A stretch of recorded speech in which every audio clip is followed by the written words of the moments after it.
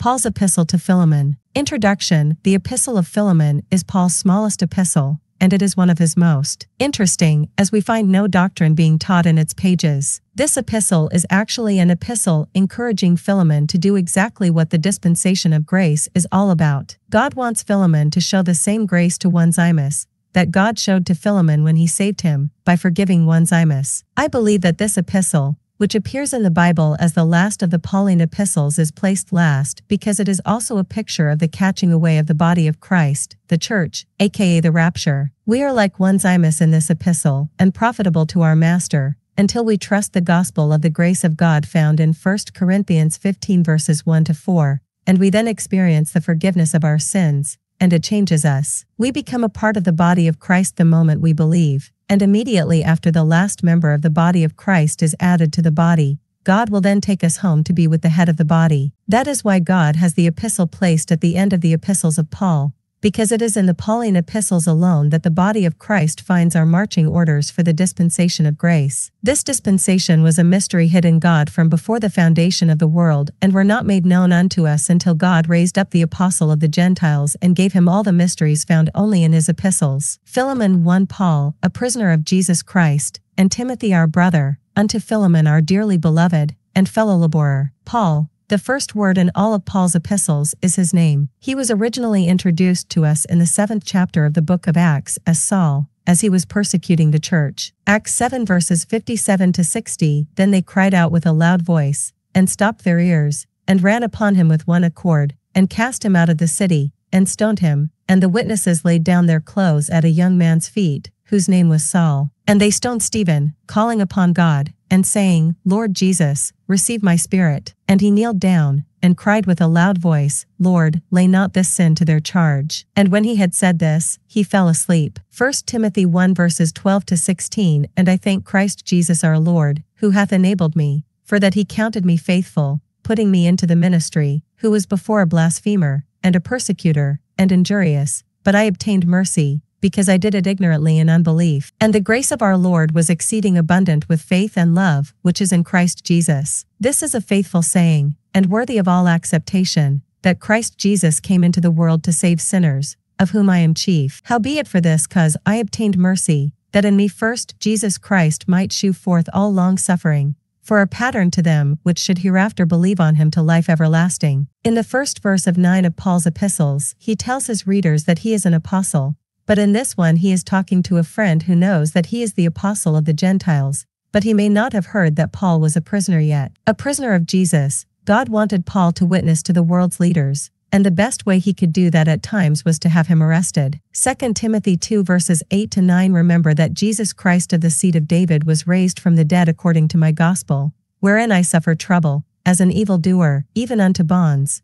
but the word of God is not bound. Ephesians 3 verse 1 For this cause I Paul, the prisoner of Jesus Christ for you Gentiles. Philippians 1 verses 12-13 But I would ye should understand, brethren, that the things which happened unto me have fallen out rather unto the furtherance of the gospel, so that my bonds in Christ are manifest in all the palace, and in all other places. Paul said that his bonds were manifest in all the palace, and in all other places, because God called him to reach the Gentiles in all places. Even in Caesar's household, many had come to Christ. Philippians 4 verse 22 Christ, the Anointed One. It is the same word translated as the Messiah in the Old Testament. Oil was poured onto priests to anoint them when they began their ministry at the age of 30. Jesus was anointed by God at his baptism when the Holy Spirit descended upon him. And Jesus was Israel's high priest and king. Kings were also anointed. Luke 4 verse 18 The Spirit of the Lord is upon me, because he hath anointed me to preach the gospel to the poor. He hath sent me to heal the brokenhearted, to preach deliverance to the captives,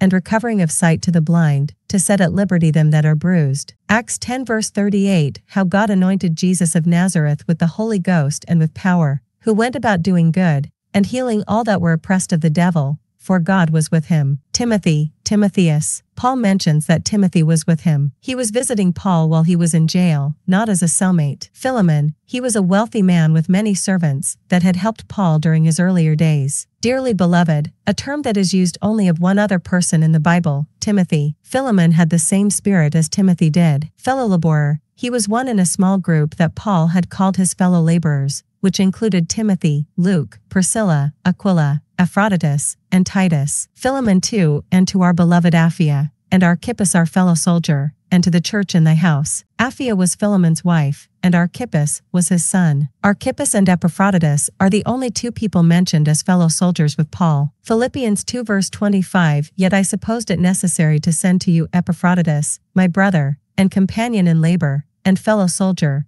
but your messenger, and he that ministered to my wants. The church in thy house. Philemon was probably not the pastor of the church that met in his house. Archippus most likely was, based on a comment made in Colossians concerning him. Colossians 4 verse 17, And say to Archippus, Take heed to the ministry which thou hast received in the Lord, that thou fulfill it. Philemon 3, Grace to you, and peace, from God our Father and the Lord Jesus Christ. Prior to the dispensation of grace being ushered in with the saving of Saul of Tarsus on the road to Damascus, lost mankind had two things to dread for their rejection of Christ, and they were wrath and destruction. Psalm 2 verses 1-7, Why do the heathen rage, and the people imagine a vain thing? The kings of the earth set themselves, and the rulers take counsel together, against the Lord, and against his anointed, saying, Let us break their bands asunder, and cast away their cords from us. He that sitteth in the heavens shall laugh, the Lord shall have them in derision. Then shall he speak unto them in his wrath, and vex them in his sore displeasure. Yet have I set my king upon my holy hill of Zion. I will declare the decree. The Lord hath said unto me, Thou art my son, this day have I begotten thee. Psalm 1:10 verses 1-6, a psalm of David. The Lord said unto my Lord, Sit thou at my right hand, until I make thine enemies thy footstool. The Lord shall send the rod of thy strength out of Zion, rule thou in the midst of thine enemies. Thy people shall be willing in the day of thy power, in the beauties of holiness from the womb of the morning, thou hast the dew of thy youth. The Lord hath sworn, and will not repent, thou art a priest forever after the order of Melchizedek. The Lord at thy right hand shall strike through kings in the day of his wrath. He shall judge among the heathen, he shall fill the places with the dead bodies, he shall wound the heads over many countries. But Paul tells us in the body of Christ, grace and peace. Why? Paul uses this at the beginning of each of his epistles as a statement that is never used by anyone before him or after him in Scripture. What about Peter and John? Don't they say grace and peace? Yes, twice each, but nothing like Paul. 1 Peter 1 verse 2, Grace and peace be multiplied unto you through the knowledge of God and of Jesus our Lord. 2 Peter 1 verse 2, Grace and peace be multiplied unto you through the knowledge of God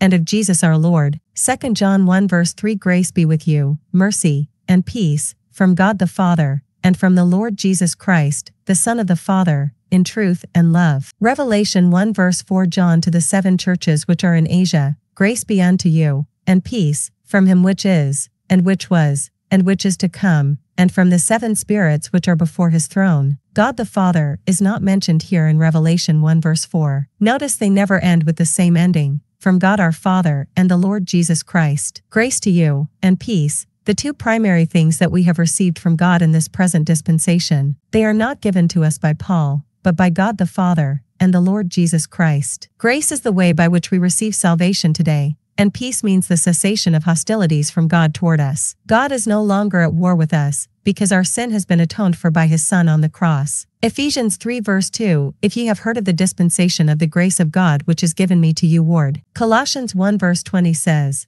And, having made peace through the blood of his cross, by him to reconcile all things unto himself, by him, I say, whether they be things in earth, or things in heaven. Ephesians 2 verse 14, For he is our peace, who hath made both one, and hath broken down the middle wall of partition between us. There is coming a day when grace and peace will no longer be the case, but judgment and war will be the message to the world during the tribulation period. From God the Father, grace and peace come from God the Father, and the Lord Jesus Christ. Grace and peace come also from the Lord Jesus Christ. The title of Lord placed before Jesus' name signifies what he is to us. Lord means master, and he is the one who is to have dominion over us. He has been invested with the authority to judge those who reject his lordship, and one day he will judge the world. Paul is speaking here. 1 Thessalonians 5 verse 9, For God hath not appointed us to wrath, but to obtain salvation by our Lord Jesus Christ. Colossians 1 verses 20-22, And, having made peace through the blood of his cross,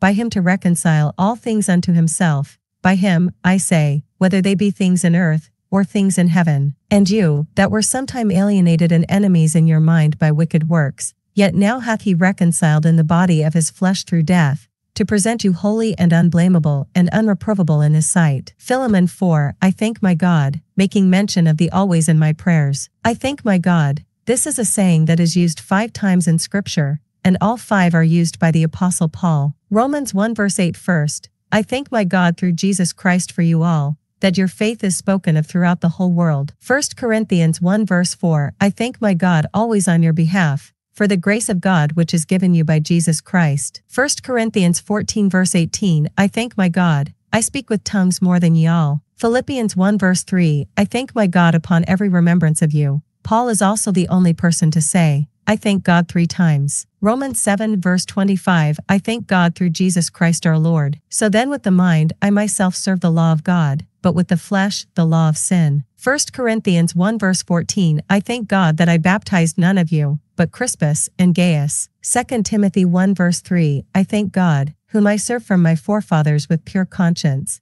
that without ceasing I have remembrance of thee in my prayers night and day. Philemon 5, hearing of thy love and faith, which thou hast toward the Lord Jesus, and toward all saints. Since Philemon had love towards all saints, he should also love his fellow servant Onesimus, who was with Paul in prison. Onesimus told Paul of Philemon's faith after Paul led him to the Lord. Philemon then should also love Onesimus and welcome him back, forgiving him. To truly love the Lord Jesus, we must love God's people. Love is an action, not a feeling. Philemon 6, that the communication of thy faith may become effectual by the acknowledging of every good thing which is in you in Christ Jesus. The communication of thy faith. Philemon's testimony would be less effective if he held back some good thing that he should have done which would testify of Christ's love in him to others, namely forgiving Onesimus. If Philemon were to forgive his servant Onesimus, that act would open up areas of ministry to many people in Philemon's life. That's the doctrine of grace in action. May become effectual. The communication of Philemon's faith would become effectual by the acknowledging of every good thing which was in him. It would have a more powerful effect on others if he showed grace in this area with Onesimus. The lost would recognize that Philemon's forgiveness was from God,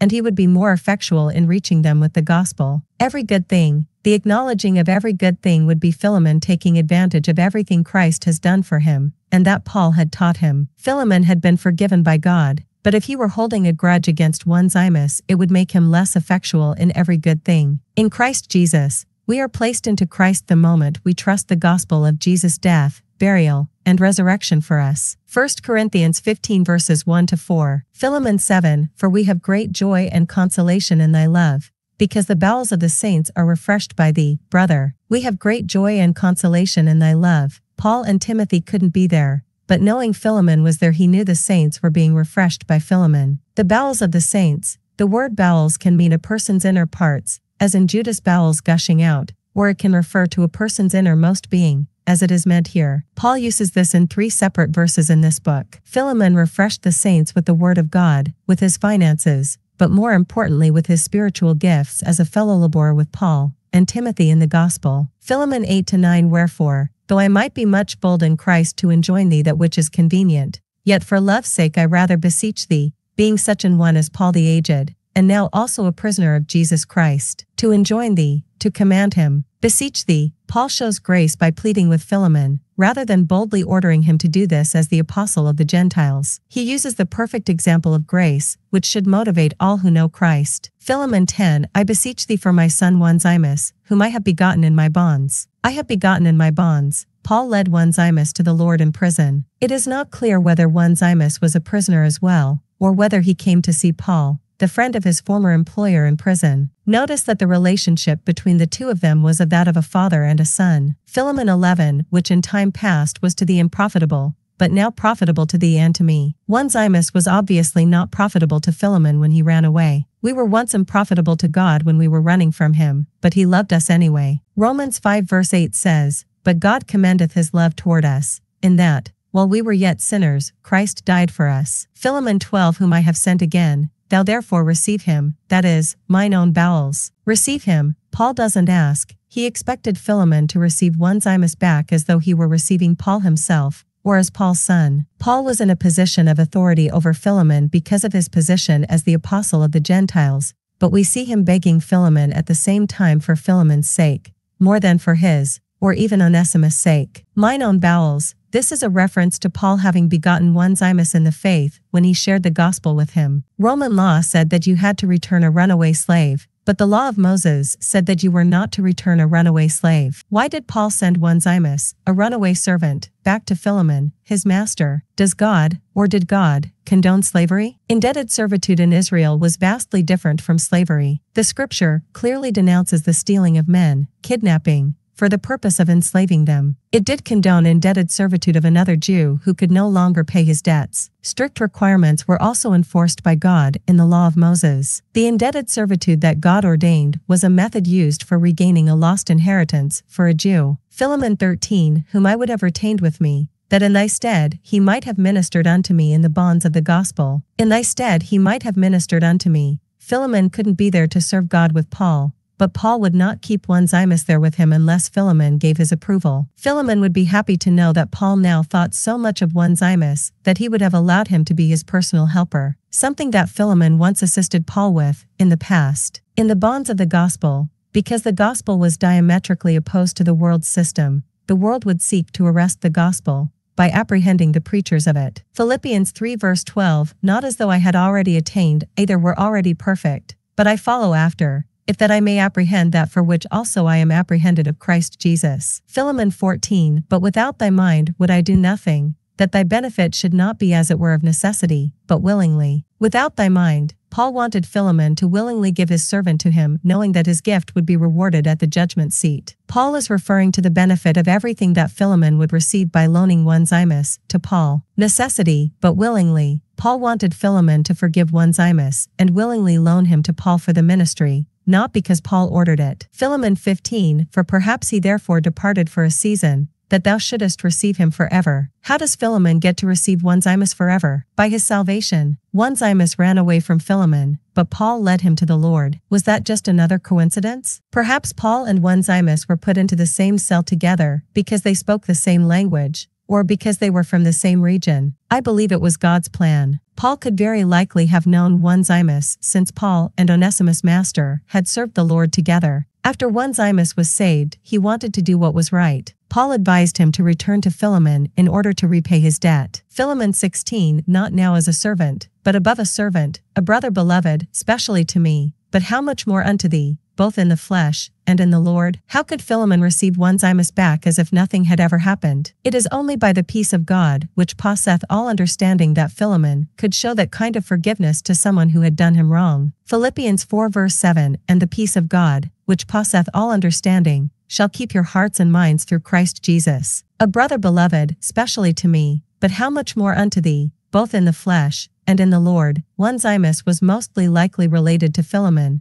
probably a brother. This would explain why he was a servant to Philemon who was trying to pay off debts that Philemon would have taken to redeem his brother as his kinsman redeemer. Ruth 2-4. Philemon 17, if thou count me therefore a partner, receive him as myself. Onesimus was Paul's partner, just as Paul was Philemon's partner once, and fellow laborer in the ministry. That endeared Paul to Philemon greatly. Paul appeals to that friendship, and he asks his friend to accept his runaway servant in the same way that he accepts Paul as a partner. Imagine the peace that would permeate Philemon's house as he and Onesimus served the Lord together. We were once at war with God, but we have been made nigh to God by the blood of Christ. We now have peace through our Lord Jesus Christ. Paul appealed to Philemon on these grounds. Philemon 18, if he hath wronged thee, or oweth thee aught, put that on mine account. We today have wronged God, and he put that on Christ's account, and the debt was paid in full. Onesimus is a picture of us, indebted to God with a debt we could never repay. We were slaves to sin, but he purchased us. He put our debt on his account because we were bankrupt and unable to pay. Romans 5 verse 8. Romans 5 verse 8, but God commendeth his love toward us,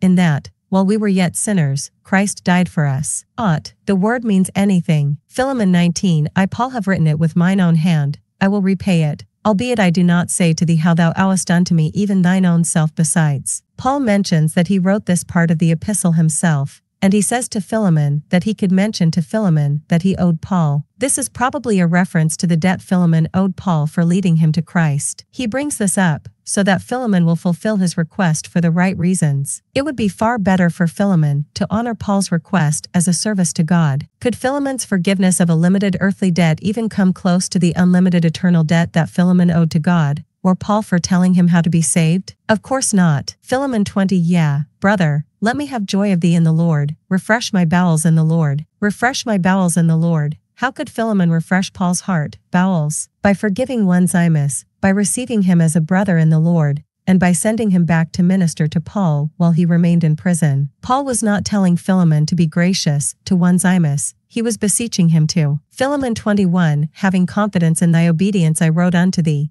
knowing that thou wilt also do more than I say. As believers under grace, we should be accustomed to doing more than what was required under the law. Paul just expects Philemon to do the right thing and to go above and beyond what is expected. Isn't that how we show God's love to this lost and dying world? Philemon 22. But withal, prepare me also a lodging, for I trust that through your prayers I shall be given unto you. Paul believed that through the prayers of the saints he would be delivered from his arrest in Rome. Acts 28. He was released for almost 2 years. This is just a practical illustration of the doctrine of grace that Paul revealed. Notice that of all the places that Paul could have chosen to go once he was released, he chose the household of his dear friend Philemon, who lived in the area of Colossus. Philemon 23-24. There salute the Epistles, my fellow prisoner in Christ Jesus, Marcus, Aristarchus, Demas, Lucas, my fellow laborers. Salute the Epistles, say hi to Epaphras. Colossians 1 verse 7. Epaphras was a shortened version of the name Epaphroditus, which is the name for the Greek goddess of love Aphrodite. It literally means a slave of Aphrodite. Epaphras means love. Epaphroditus' name glorified a pagan goddess, so he later shortened it to Epaphras. My fellow prisoner, Epaphras was jailed briefly for preaching the gospel. Marcus, this is John Mark, who departed from Paul in Acts 13, but as we can see here, he is now profitable to Paul and to God. Lucas is Luke, the author of the Gospel of Luke and the book of Acts. Aristarchus, he was from Thessalonica, Acts 19 verse 29. Demas, he is mentioned here, but it is not long before he forsakes Paul and God for the love of the world. 2 Timothy 4 verse 10 says, For Demas hath forsaken me, having loved this present world,